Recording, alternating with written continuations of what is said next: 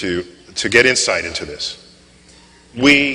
As an astrophysicist, we've seen throughout time the hubris that comes with any discovery that gets made, or the hubris that prevents the acceptance of a discovery that might demote your sense of self from whatever you previously imagined it to be. Among them is, where is Earth? Is it the center of all things? No, it's not even a significant planet in orbit around an ordinary star in the corner of a ordinary galaxy, one of 100 billion galaxies in the universe. And so here we are saying, let's search for life in the universe, intelligent life like us. Well, who are we to say that we're intelligent? I mean, I pose that not as a joke question, but as a very serious question. We define ourselves to be intelligent in ways that no other creature can rival. Okay, now what do we credit that intelligence to? So you look at the genome, and let's take the chimp. I guess that's a really close relative of ours. And we have, what is it, high 90s% identical, indistinguishable DNA. And the chimp does not build the Hubble telescope, and the chimp does not compose symphonies. So we must then declare that everything we say about us that is intelligent is found in that 1.5% difference in DNA. Is that a fair statement to make? Okay. Let me invert that question. If the genetic difference between humans and chimps is that small, maybe the difference in our intelligence is also that small. Maybe the difference between stacking boxes and reaching a banana, putting up an umbrella when it rains, whatever are these rudimentary things a chimp does that the primatologists roll them forward and boast about, which of course our toddlers can do, maybe the difference between that and the Hubble telescope is as small as that difference in DNA. Because I pose the question, suppose there was another life form on Earth or elsewhere, that in that same sort of vector, that 1.5% difference we are to chimps, suppose they were 1.5% different from us. They would then roll the smartest of us in front of their humatologists and say, there's Hawking, oh, this one is slightly smarter than the rest of them because he can do astrophysics calculations in his head. Like little Timmy over here. So I wonder if we're just blithering idiots in the presence of even a trivially smarter species than us. So therefore, who are we to even assert that, number one, we are intelligent and we're looking for others at least as intelligent as us out there to talk to? By the way, is there any other species on Earth that we can talk to? Can we have a conversation with a chimp? That has nearly identical DNA, and I don't think we can actually say, hey, what movie do you want to see tonight? But you don't have that conversation with a chimp. Yet somehow we want to believe that an alien on another planet that's not even based on DNA, and even if it is, it's not nothing like us, that we could communicate with it. Yeah. I'm screaming at you, I'm sorry. Well, I mean, so what do you, so there. Well, I'm all for, yeah, I'm all Are we as stupid as I'm saying? I'm all for deflating hubris. But, I mean, it's also true, of course, that our brains are anatomically very, very much bigger than chimps. And so that also is must be contained in some sense in that tiny little percentage of DNA. I think the way to look at the DNA problem is to say that the sort of DNA that has been sequenced and the sort of thing on which we base that calculation of the 98% is, if you look at again, look at a computer, and you'll find that most of the programs that are written are at the machine code level are calling up the same set of subroutines. There's a subroutine for pulling down menu bars and a subroutine for moving windows and so on. That's what we're looking at in this 98%. What we're not looking at is the set of sort of high-level instructions that say, call this subroutine now call this one, now call this one, now call that one.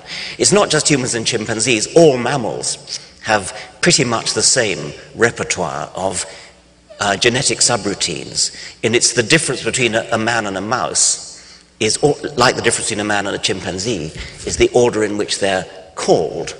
The sequence in which they're called during embryology, which causes the really quite substantial anatomical differences between a human and a mouse, and the quite big differences in brain size. If we assume we're not some measure of things, then, as I said earlier, that tells me that the day might come where we could go in, understand which sequences are called in what way, and invent whole new sequences never before dreamt of by biology. Yep, absolutely. Empowering us in ways never before known. Very, very difficult. It's much more difficult than it sounds, but still it's in principle possible.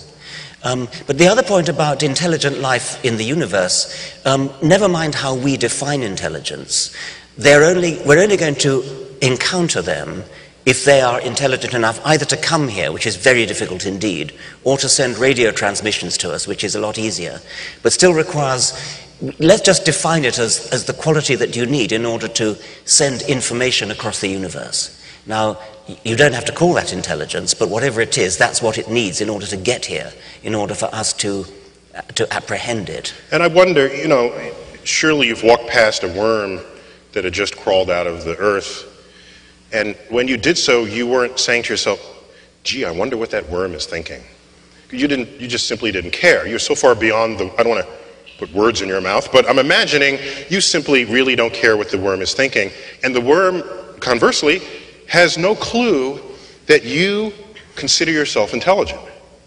You're just this thing that went by. So can you imagine a species that has such high intelligence that the prospect of communicating with us is simply of no interest to them? Yeah, I can, yeah.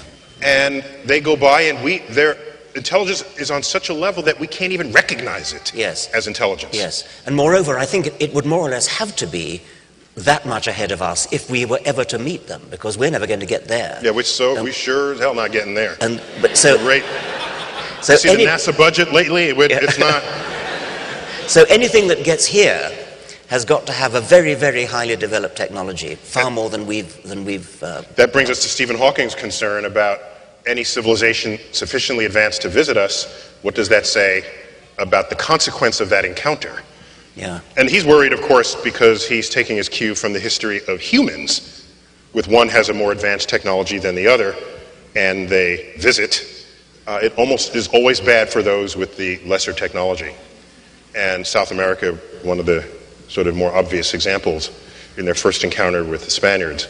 So I don't know if I want to be the first one to shake hands, or shake whatever they're sticking forward. I don't know. I want to do it, but I still have my concerns. What do you think are the odds that there is life elsewhere in the universe? They must be high, and I'll tell you why. People say, well, have you found life yet? No. Well,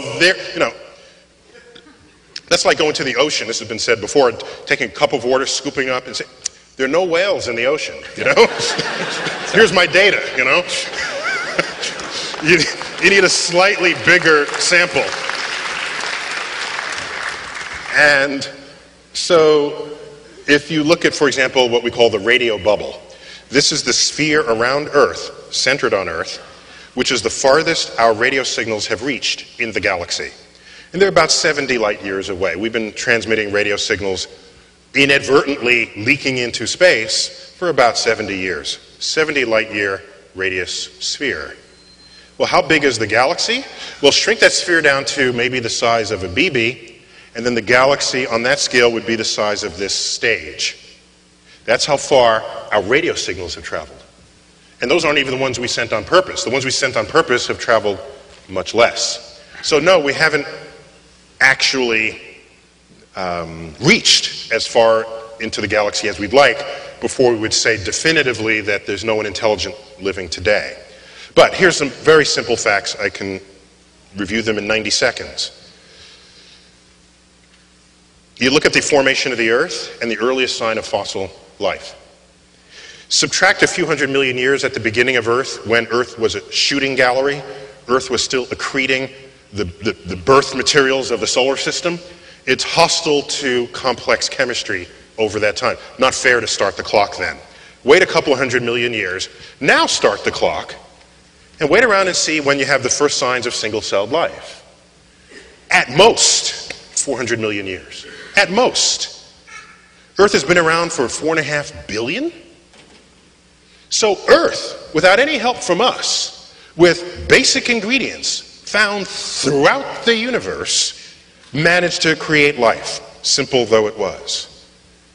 So, and Earth, one of, 8 planets, get over it. One of, sorry. Earth, an ordinary star, to suggest, and what are the ingredients of life? The number 1 atom in your body is hydrogen. Number 2 atom is oxygen, together making mostly water that's in you. Next is carbon in this order. Next is nitrogen. Next is other stuff. My favorite element, other, yeah. You look in the universe, the number 1 element in the universe is hydrogen. Next is helium, chemically inert, couldn't do anything with it anyway. Next is carbon. I think I left out oxygen there. Next is oxygen. Next is nitrogen. 1 for 1. We're not even made of odd things. The most common things in the universe are found here on Earth, and we're made of them. And carbon, one of the most chemically fertile element on the periodic table. It's not a surprise. We're carbon-based. Life is just the extreme expression of complex chemistry. So that's what biology is. So all these people who want to imagine, because they remembered their chemistry class that silicon sits right below carbon on the periodic table.